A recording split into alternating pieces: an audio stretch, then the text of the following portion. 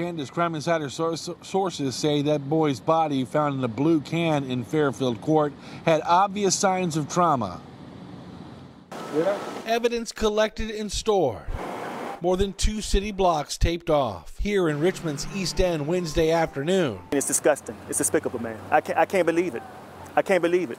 I mean, every time you turn around, there's a gunshot. Crime Insider sources tell me major crimes detectives discover a teenage boy's body in a blue trash can.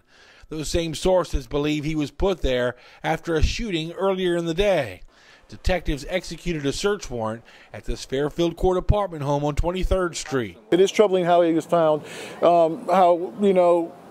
we can discard life that way. Chief Gerald Smith didn't want to get into the specifics of the investigation because it's early, but he does want the community to come forward. This is all of us, and we should all be heartbroken, and we should all be even more engaged about solving these crimes and helping our kids out. And youth violence has spiked over the past few weeks. Kevin Starlings sits on a health and advisory board for Richmond Public Schools, saying the no-snitch mentality is literally killing kids. Share that information in order to really change the community, because this will continue to go on and on if we as a community don't step up and do our part. I mean, you're killing your own. Put the guns down.